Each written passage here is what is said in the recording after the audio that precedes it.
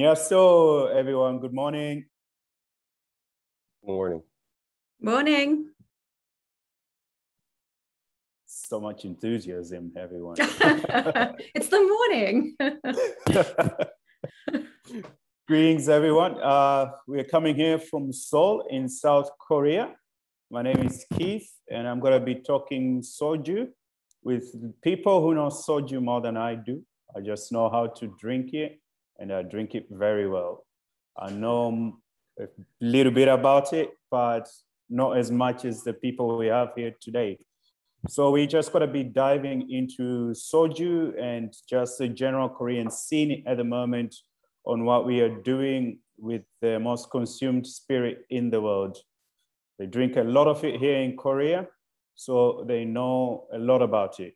So we're going to have Douglas Park with us today, who knows how to make the stuff and sell the stuff and the legalities of the product itself.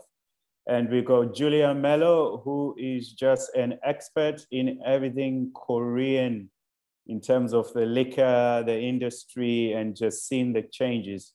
And then we got the dynamic duo of Demie and Sean. These guys are using Soju in ways that it's never been used before, and they know where it's going. So I'll pass on to Julia first, so she can just make a little quick intro about herself.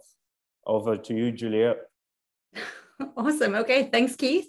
First off, it's a pleasure to be here. Thank you very much for the opportunity to wax lyrical about Korean alcohol in general.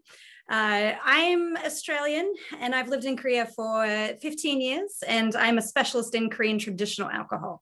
So I've been studying and researching sul, which is the word for all types of Korean alcohol, for about 10 years. And my company is a company for promotions and education, but also I am an instructor for fermentation and distillation for Korean traditional techniques. So my company is called the Sul Company.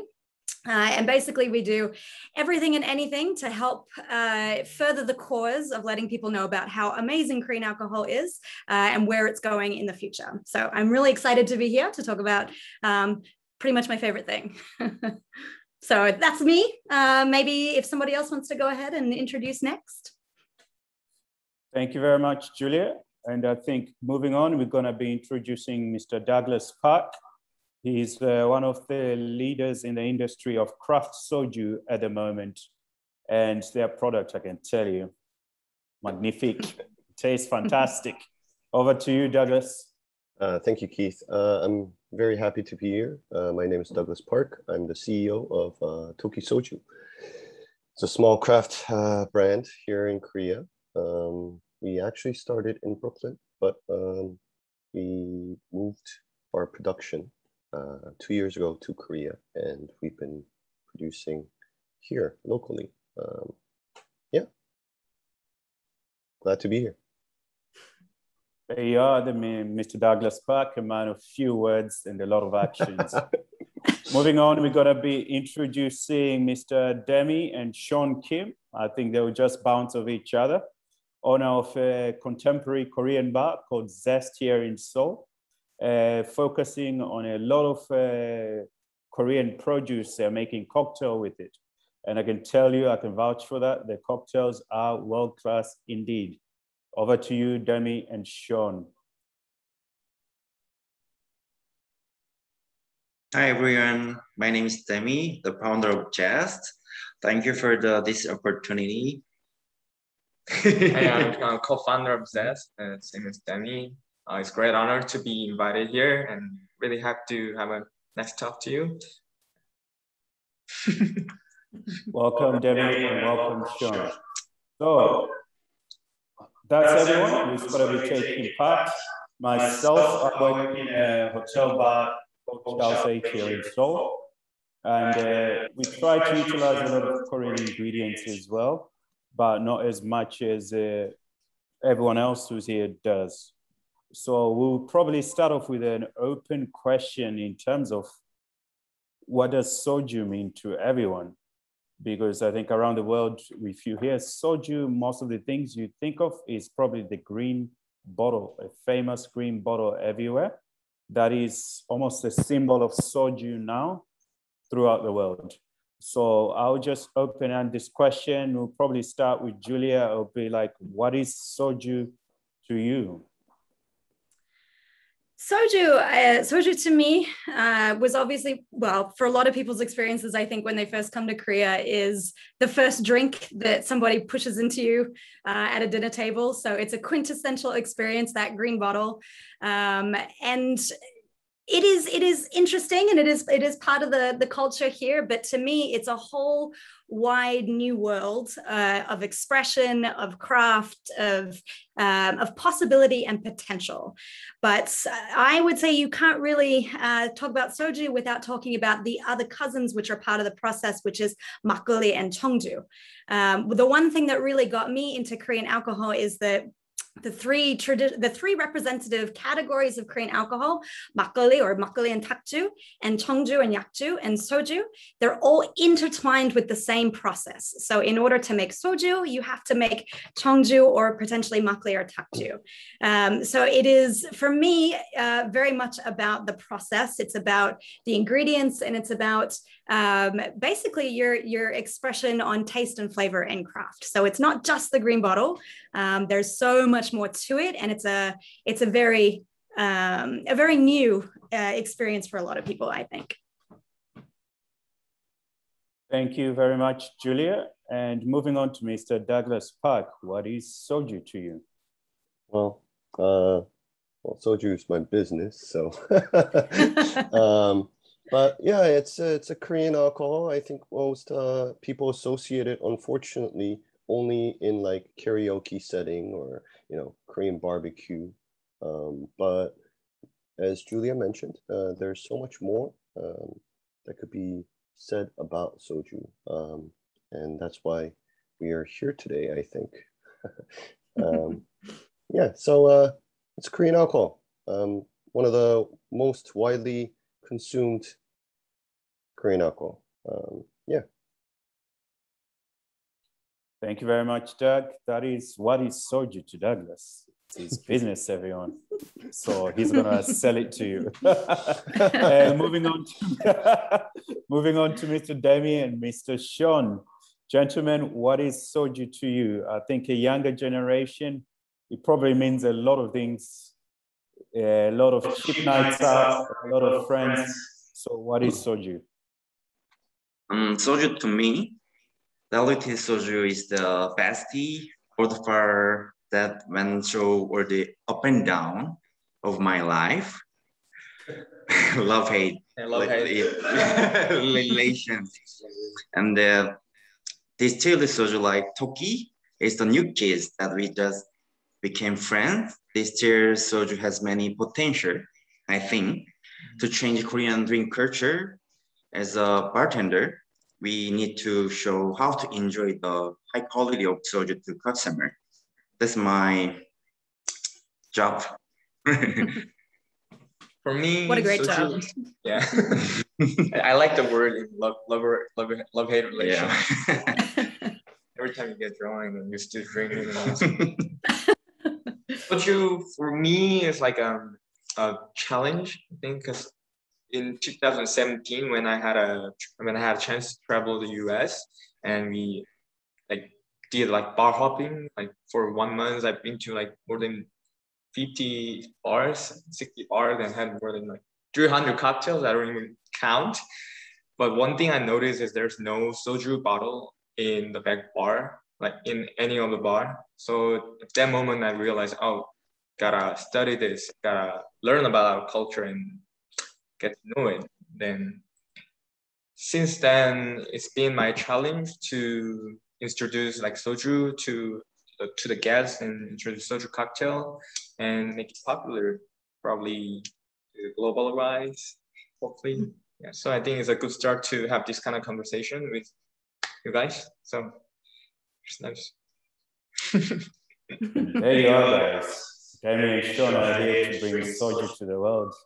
To me, it just means headache in the morning. This tastes great.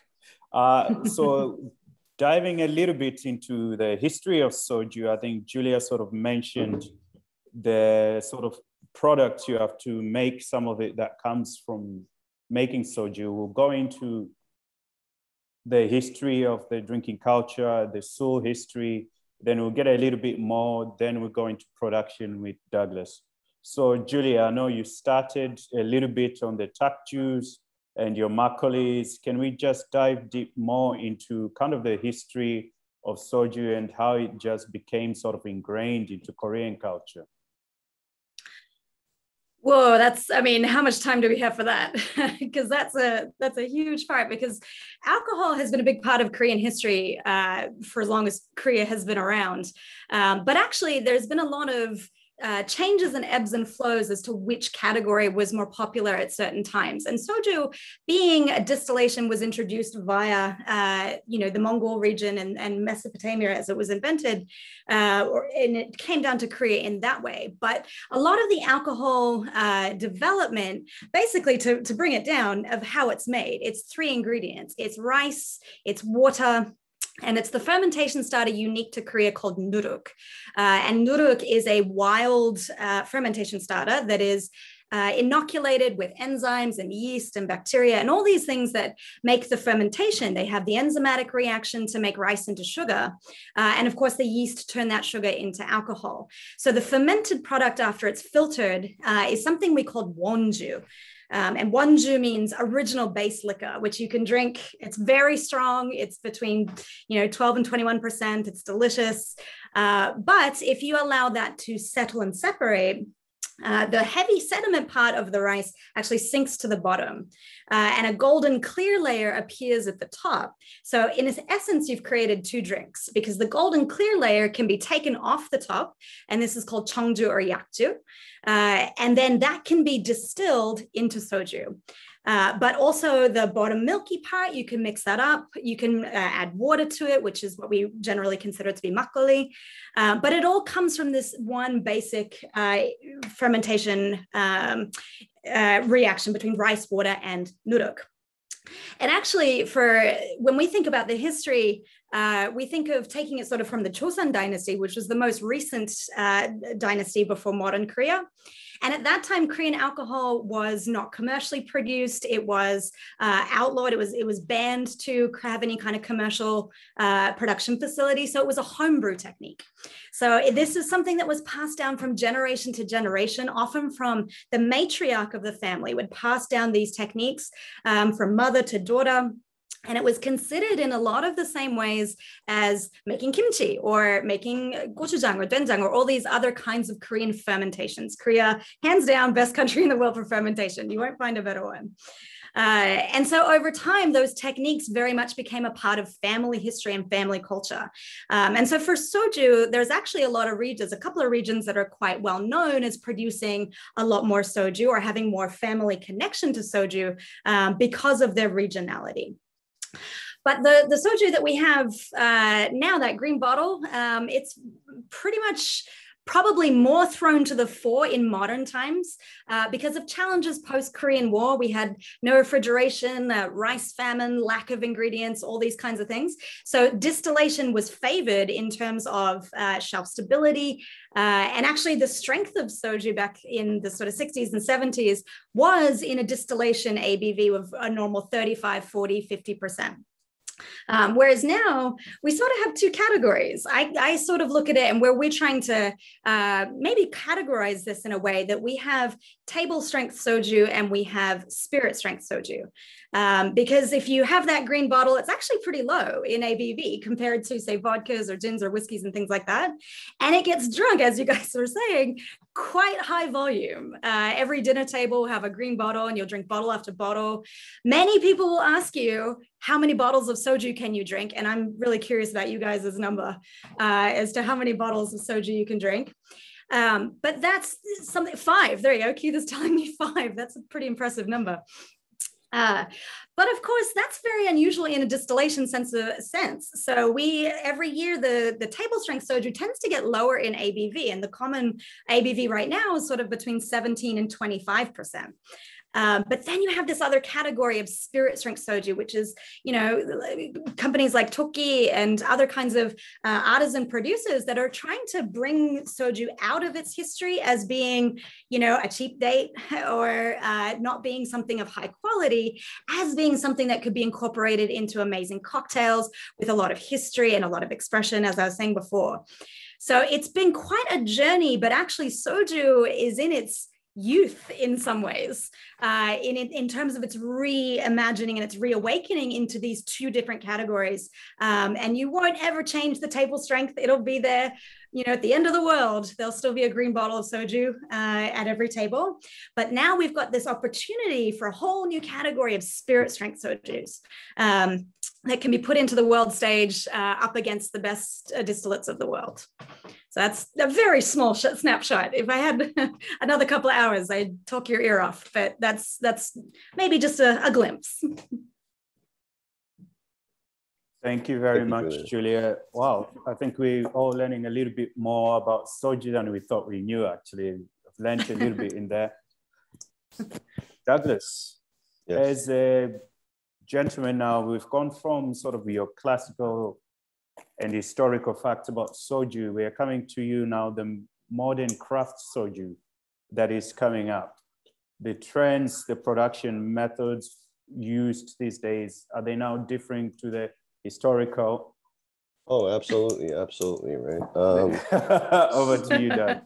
Yeah, no, yeah, it's very different, right? And as Julia hinted, it's good to kind of separate out and view soju into two categories: the mass-produced green bottle stuff and the craft spirits.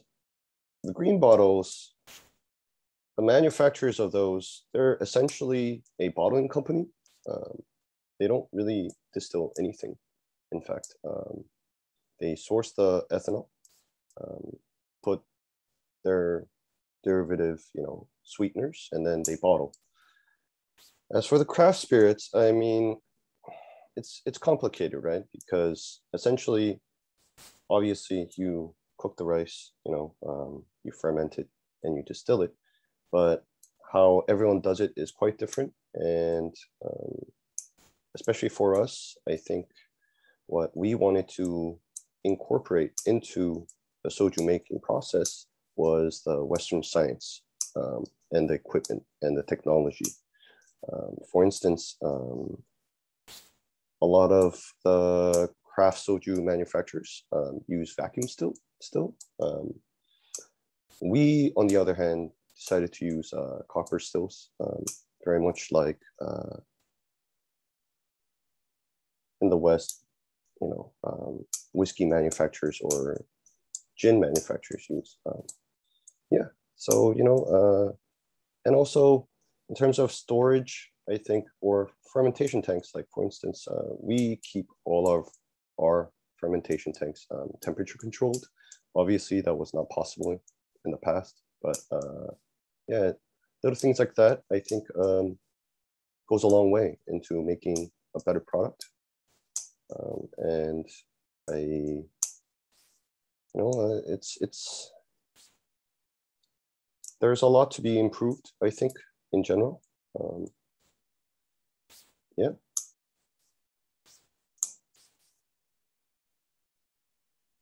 Also, like I've seen some of the techniques, you know, like the barrel aging and sort of aging sojus coming through. So like, is that something that's here to stay, or is it just sort of like a trend, a one-off trend?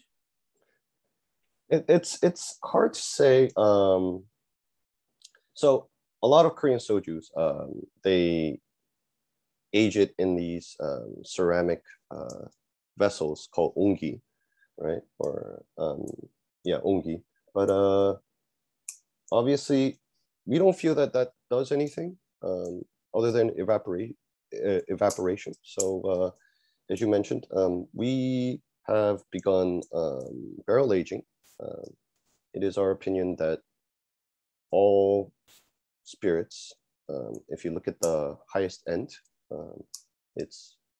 has to do with barrel aging, whether it be brandies, whiskey, right? I think large part of that has to do with, the romantic idea of time and alcohol. I think eventually it'll get there. But the interesting thing to think about when you barrel age soju is internationally, whiskey is defined as grain that's fermented, distilled, and then barrel aged. Rice, as Julia mentioned, is traditionally made with rice, which is also grain. So you kind of get a interesting result in that you could call it whiskey, but is also barrel aged soju. As for us specifically, we decided to call it barrel aged soju because we are a soju company and our mission is to, I guess, elevate the Korean category. So yeah, you get an interesting result. I think it will only increase over time, the amount of barrel aging. Yeah. Yeah, so Douglas, looking into sort of what you're battling against here, the craft soju. I would hardly call it a battle because... So you have no chance of winning. It's very humbling. But looking into the market share, you are trying to grab a slice of it. We got your Demie's guide to fun facts about soju, which is over 100 million cases are consumed per year of soju, 100 million. And of those, how many do you think craft soju are taking at the moment? I don't know about cases, but about 30 million, I would say, is the market size in US dollars. Out of a market of $3.5 billion. That's approximately right, yeah. There you are, people. Make soju. There's a big market out there. Anyway, thank you very much, Douglas. Moving on to Sean and Demie. We have now these craft sojus coming in, these great producers. It's gone from just being something that's relatively cheap and just like unedible to like this craft spirit and craft product you have. How are you guys now utilizing it in the bars here in Korea? What can you do with the soju? What are you doing with it in your bars? And, where do you see it going now in terms of movement? Is it ever going to replace vodka, for example? So good question. Would you like to start? Yeah. At the bar, things have changed. Few years ago, when Korean find a soju cocktail in a menu, their reaction was like, wait a minute, there is soju in there? And they were not willing to try because they thought it would be bad. And they immediately think of the green bottle when they see the term soju. But after craft soju is introduced to the market, people started to turn their eyes on craft soju and become more open-minded to try and discover new things like TOTC soju. And we see more and more bars add soju cocktails on their menu. For example, our good friend Mr. Lim, the owner of the Chum, have you tried the Chum? He made a Korean liquor cocktail menu with different craft soju from different regions. You're gonna try that when you find yourself in Seoul. Here at the Jest, we also have some soju cocktail. For example, we have shike cocktail, which is a milk punch style. For those who don't know about shike, it is a traditional Korean rice beverage served as a dessert made with rice, malted barley, and spices such as ginger and cinnamon. So we use Toki soju as a base with addition of our house spices rum cooked with various spices. You can try a secret cocktail as just tonight. Tonight. We can fly over and yeah, we are actually using Toki Soju right now in our shike cocktail. So it's super nice. You can definitely try it. Find yourself in Seoul. So yeah, it's really fun. It's only been like, I think less than 5 years that people started to turn their eyes on craft soju. So originally, like, just as Kiss mentioned, still diluted soju is the most common soju you can find in the market. It takes almost like, I would say more than 98% of the entire soju market in Korea. Distilled soju only makes less than like 2%. Is it correct? Yeah, the entire soju market, but it's emerging because diluted soju is, it's so cheap and you can get drunk with so little amount of so you can drunk with cheaper price. But because it has such a stimulating taste, it became so natural for people to drink it, at once. You have to shoot it. Every time you drink a soju, you have to make a toast and shoot it. So because people drink soju so fast and get drunk fast, so they don't even think how precious the soju is. So you can see the way Koreans think of soju is exactly reflect in Korean dramas. Think about the scene. There's a bad guys taking a shot of whiskey, a little sword on the rocks in a luxurious bar, chandelier, nice suit, agonizing about something. On the other hand, our hero knocks back his glass of soju in a streetcar, swearing loudly or sobbing, get drunk. So that's the common image of soju, isn't it, Julia? Yes, I can see you smiling. I love that analogy. That was just right on. I've never heard anyone make that parallel before, but it's bang on. That was perfect. So I've never heard of someone actually appreciate the taste of diluted soju. Do you swirl soju when you? No, you just shoot it, right? Kids, you just shoot it, right? So there's actually a saying that in Korea, soju is sweet because life is bitter. That's possible because it's diluted soju. That's exactly the same idea that Korean cuisine should be humble, like, something that is not precious enough to be enjoyed in a luxurious restaurant or bar. So for Korean, soju is like Demie says, like an old pal, like a good friend, very humble liquor. But beyond that thinking, there's a notion that anything Korean is inferior and shabby, but things have to change.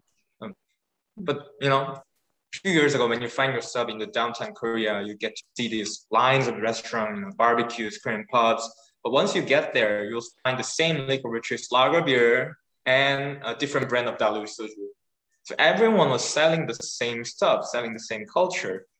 Only a few people had thought about what they're actually drinking or consuming. But after this craft soju has introduced into the market, people, now you see all these different type of Korean restaurants all around the city, even in Apgujeong, where our Zest is located in.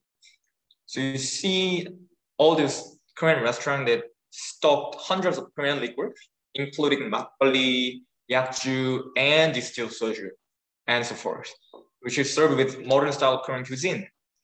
So only it took 3 to 5 years we have this change. So it's really amazing to watch this change.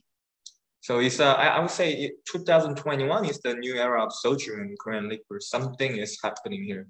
So I think it's a really positive change. Think about Amaro or Scotch, which once used to be a regional liquor that only local people enjoy. Now people enjoy it all around the world. So I think soju has a possibility to become a distillers. So now is the time. Totally agree. 100%. Now's the time. Yeah. But you're so right. Can I add to that though? Yeah, I started 10 years ago. At that time, in the makgeolli world, we talk about artificial sweeteners, aspartame, right? So there's, aspartame. 95, at that time, probably 99% of all makgeolli contained aspartame as an artificial sweetener.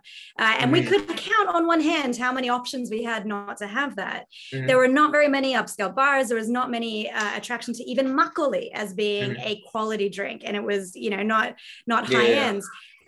5 years ago, I would definitely say that's right on the money for the time when things had to shift. And if for a comment for people that maybe don't know much about Korea, that Korea changes so fast that if something gets latched on, it's going to change much faster than anywhere else in the world. And in Australia, nothing changes very quickly. So I noticed this very quickly.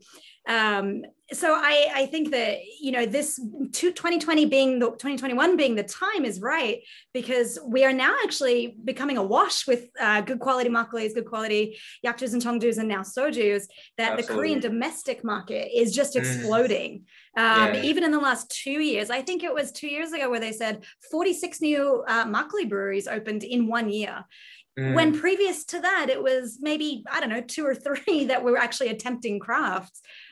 So we are seeing a huge industry change in terms of popularity, and can I say age, because a lot of the producers and a lot of the people that were the players 10 years ago were older generation. They were second career people. Now we're seeing youth. We're seeing people that want to own bars. We're seeing people that want to make breweries and distilleries. So this injection of a different perspective in terms of marketing and product quality and all that sort of stuff. It's changing. It's whiplash. It's hard to keep up with all the things that are happening. So it's very exciting right now. Here's a question, probably Julia and Sean. You know, we're talking about almost like talking about terroir in terms of soju. Will soju ever become something like a tequila where it just suddenly kind of becomes the next big thing? Like mezcal is having a moment at the moment. So do you reckon craft soju, same to you, Doug, is gonna get better? Oh, I actually, just before COVID, I was preparing to start an export company actually for soju, for quality craft soju. And I will say that we used mezcal as a model, as a potential model, because I do see a lot of parallels with the industry here and with the potential for it to access markets overseas. I think the drink itself has so much potential, but there are a lot of barriers domestically with the existing distillation producers. And that's things like language, that's things like marketability, and I'll be honest, price. One of the problems that we do have with a lot of the producers is to understand wholesale and taxes and all those sort of things overseas. So while I think that it is absolutely possible that it could explode, there's a lot of things that we have to fix domestically amongst you know, the potential to actually make that a reality. But I mean, I'm putting my eggs in that basket. So I think 100%, I think mezcal is a good model, and also baijiao is a good model. Chinese baijiao is also having quite penetrative access around international markets that I think soju also can benefit, but as long as it has that image restructure, because even overseas, that green bottle, people say, oh, I know soju, but actually no, you know green bottle soju, you don't know the whole other side of craft soju. So we firmly believe that any success overseas is 100% tied to education. That's in terms of promotions and marketing and pop-ups and all that sort of stuff that really brings your customer and consumer in, rather than just sending a product and hoping that it is successful. So yes, I think it is possible, but there's a lot of work to do, I think. I completely agree with Julia in that domestically, there are a lot of issues that need to be fixed before I think Korean alcohol in general could kind of take the world stage. A lot of the tax structures, unfortunately, alcohol, I think worldwide, is one of the most regulated industries, and the tax structure in Korea tax structure and laws are very archaic. They haven't updated in a while. And while there have been efforts to make it easier for smaller producers, but most of the laws are still geared towards the heavyweights in the industry. For instance, if you want to build a distillery, you need, like, I think it was 150,000 liter capacity of vessels, whether it be, fermentation tanks or whatnot, before you could even get a license. Now, the issue with that, obviously, is that when you're starting out a distillery, how can you have that big of a capacity, right? So there's a lot of barrier of entry for creating more diverse and products. But yeah, I think eventually, it could get there. And even, we now see, including ourselves, I mean, we started in Brooklyn, right? We see other soju producers being popping up, whether it be in Europe or Canada. There's a few more, actually, good friends of ours in the States. So yeah, like if more producers pop up like that, I think it could become a major category, right? What's interesting is soju is not region specific in terms of classification. So more producers that are popping up internationally definitely will help creating the new image of soju. Yeah, we totally agree. I think it was a great idea to bring Toki Soju back to Korea, even though you started in New York, because I think it starts from changing the perception of Koreans, what they're thinking about soju from domestic market, and then we jump to the foreign market, because we don't know, we don't know like what exactly soju is. How can we sell? I mean, how can we like ask other people to drink more soju? So I think that's a great start that you brought the Toki brand. So I think there's a starting point. That's a starting point. So there you are. Drink less agave and drink more soju, guys, to everyone around the world. So it gets me to, with the Korean culture at the moment being extremely trendy, the K-pop and a lot of the films winning a lot of Oscars. Korea is having a moment in the world at the moment. Where do we see soju going then? Is it going to become a trend, then sort of go back down, or is it something that's here to stay? And how can we capitalize on what's happening with Korea being in the limelight at the moment? It's like, how can we push the products to be like, this is what is happening in Korea. We are making this soju. This is a great product. Yes, there is a green bottle, but that green bottle is not actually showing the quality that's being what's happening here. So where do we see the future for soju? Where is it going? So anyone can just jump on that one. I think internationally, it has to be, as we said, this has to be after we fix our domestic issues, or if there are more players overseas that open up and contribute to the industry. But it has to be a collaborative effect. I think you're very right, and we talk about it quite a lot, that Korea's moment is available now for lots of industries, because people are not necessarily fans of K-pop or you have to be a BTS fan to love soju. It's just that people's awareness of Korea is much more elevated now, just by listening to the news and just knowing that Korea exists, that this is a different category of awareness, I think. But I think part of that movement is also going to be happening in Korean cuisine. The Korean food industry is also making leaps and strides in terms of not just the dishes themselves. I think the dishes absolutely, but as fermentation as a whole, and this plays into a global trend. that fermentation is, in terms of alcohol, yes, but also in food, fermentation for gut health, for for healthy living and all that, slow lifestyles, all that sort of stuff. So again, Korea's abilities for kimchi, for gochujang, and all those things, chefs around the world that may not even make Korean dishes are looking to source things like gochujang or doenjang and things like that. So there is a more, I guess, permeable influence of Korea's cuisine, Korea's cultural power, and things like that. So and to answer your question, is it a fad or is it not? We've already seen the fads.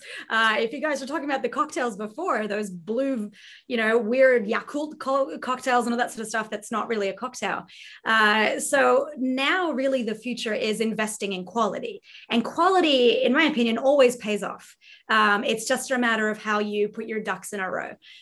So I think we have an opportunity not to piggyback off, K-pop and the rise of BTS and Oscars and all that sort of stuff, but to smartly be aware that there's more opportunity for people to have a piqued interest in what is Korea. And then we can introduce them to all these other things that may be to their tastes. So it's an opportunity. Korea is having a unique time right now. So timing is everything. So hopefully, fingers crossed, but we'll see.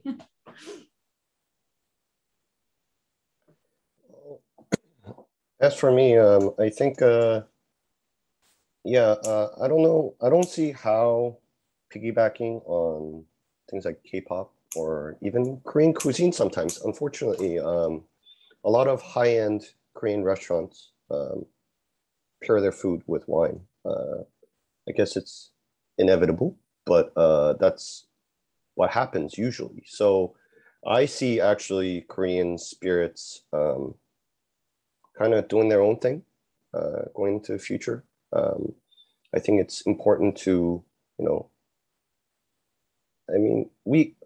so give you an example, right? We've had offers from like Korean celebrities to invest in our company. The reason why we turned it down is because we didn't want to have our product's image rely on that celebrity, right?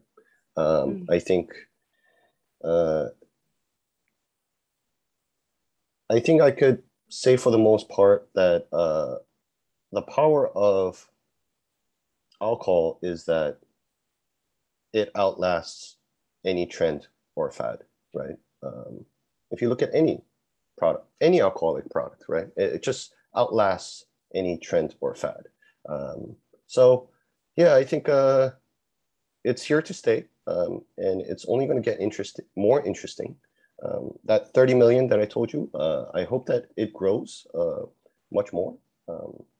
And I think I know that it will, because if you look at things like craft beer, for instance, in the States, you trace back 20 years ago, there weren't that many, but now there are a bunch of them. So I think the key is to either one,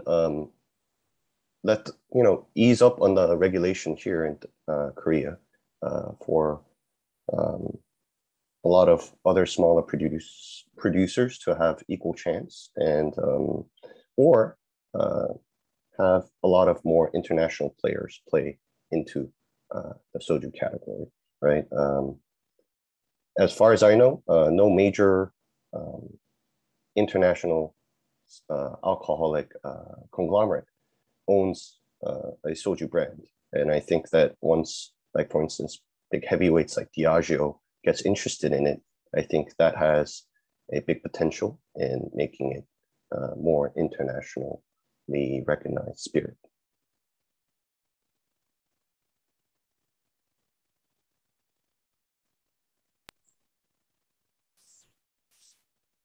Those are the good point.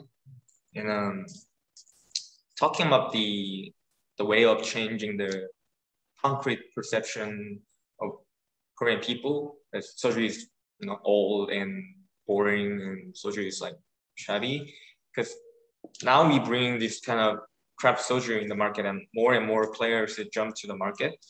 I think the biggest change of I would say, old-fashioned soju and a new fashion soju is the way they deliver the way they introduce the item. So like, if you see the old soju bottle, like we always had such an artisanal microbreweries, artisanal soju makers, like we call it 장인, which is like artisan. But when you see the package, like for like new, like younger generation, the people who actually turn their eye on the craft soju, they think it's kind of boring. So now they put a lot of effort to change the label as well, and their marketing. So now we actually even have a subscription. You get monthly delivery of soju and other makgeollis at your home. So it's really fun to watch that things have changed. So soju I think that's the way to change the perception of soju. Try new things. Keep up with the trend. So yeah, I think that's the one thing to think about, how we get this soju to the actual mainstream. Thank you, Sean. And I think I'm about to go into a question which I think Doug stepped into, kind of the regulations. We are going into sort of the last period here. Should then soju start having certifications or Korean alcohol? Because I know there's a lot of soju being made everywhere. Like anything, like you said, can almost be a soju, like a whiskey that's not being aged.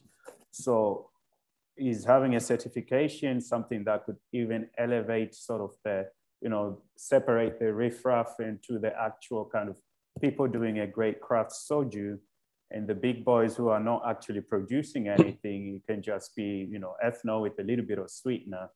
And that would leave then soju as a category that's actually have a little bit more respect.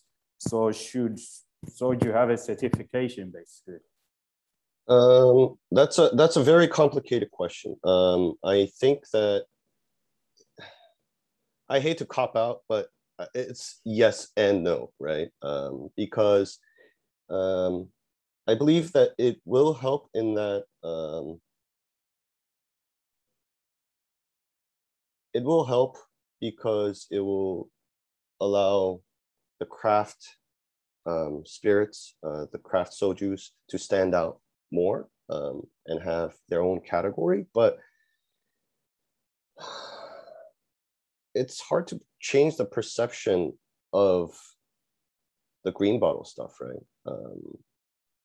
Everyone already calls it soju, so it's I don't know if a certification will ever change that fact, and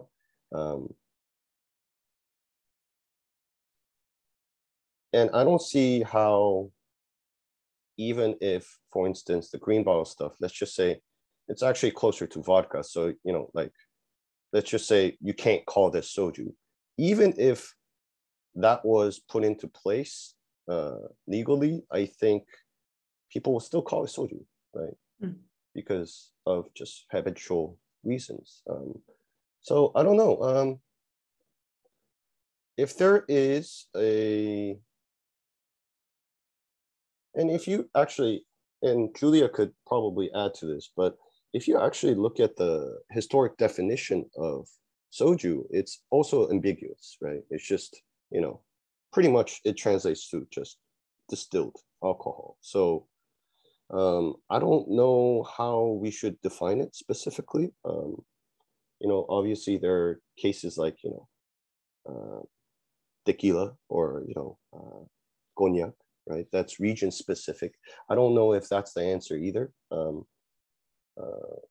Yeah, it's just, I think at this point, maybe adding another certificate,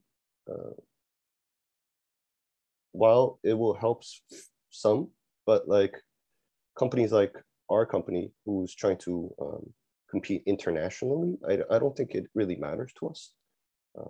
Yeah. What are your thoughts, Julia? Yeah, it's an interesting one, actually.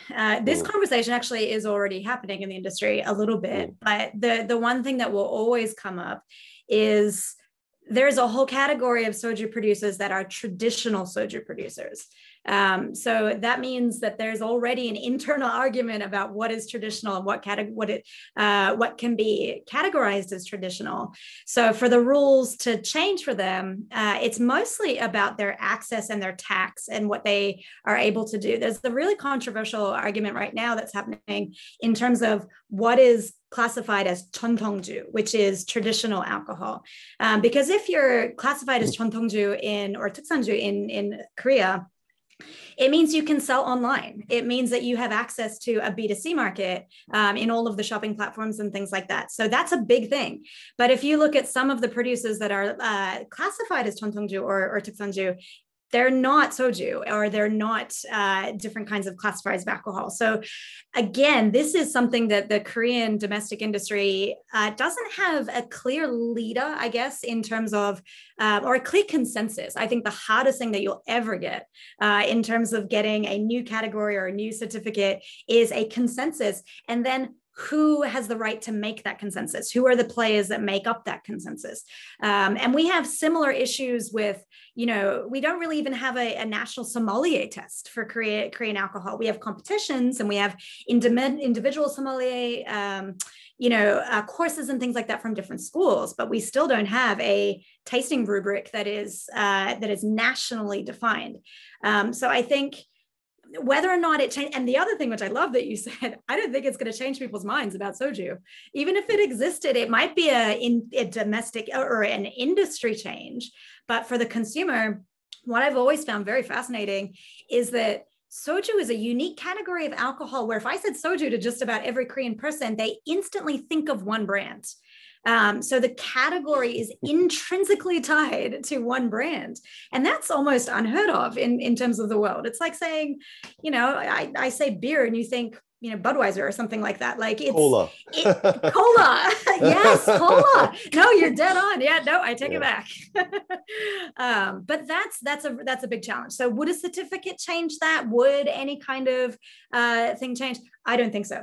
But what maybe for internationally would be better recognized, and I do think that this is important, is that there should be a baseline at least in terms of it should be made of rice, whether it uses enzymes or nuruk or something like that, but at the very least, it should be made of rice. So a rubric or frame. And we actually investigated, there is an international body that states what soju is. And it's actually the domestic product that is most common here does not fulfill those requirements anymore. Has that changed people's perceptions of soju? Absolutely not. But will it maybe have a standardization around the world of what can be called soju? And the only reason I mentioned this is that we do see instances internationally where shochu producers, which is distilled sake, are calling it soju. Because they actually come from the same Chinese character as burned liquor. Su meaning to burn and chu meaning alcohol. Shochu is the same thing. So because soju is easier spelled and easier to pronounce internationally, and it's easier to market, there have been producers overseas that have called shochu soju and interchangeably. So I would say internationally, a certificate might help in terms of just keeping everyone on an even keel. Would it work in Korea? I don't think so. And I don't know if it really would impact the industry very much. But yeah, that's my thoughts on it. And for Sean and Demie, as sort of like on trade, you guys are using a lot of the soju and a lot of the product. Will it ever sort of overtake vodka, for example, on your back bar? So, are we at the level where soju can pretty much compete against the big brands on the back bar here in your craft cocktail bars? I mean, it would take long time to. It doesn't need to.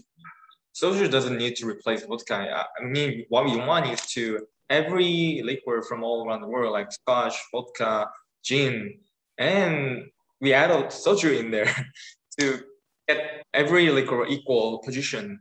So I think that's our goal, to make soju, to put soju in people's perception. But I think there's one way that we doing in Zest is we actually do not have any bottle displayed in the back bar.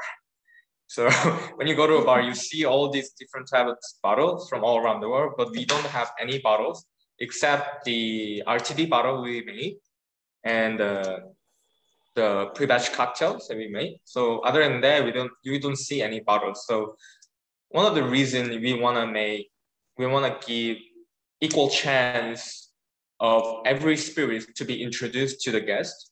So like, you know, like Demie said, like 3 years ago, like when people find soju in a menu, they just instantly reject to have that drink. Now we don't, you know, we gave the ingredient as a flavor wise. And then when people order a drink and then, people get shocked and, what's in it? And then we tell them there's soju in there. And then now they get even shocked, you know, because they thought this is not the taste they would expect from soju.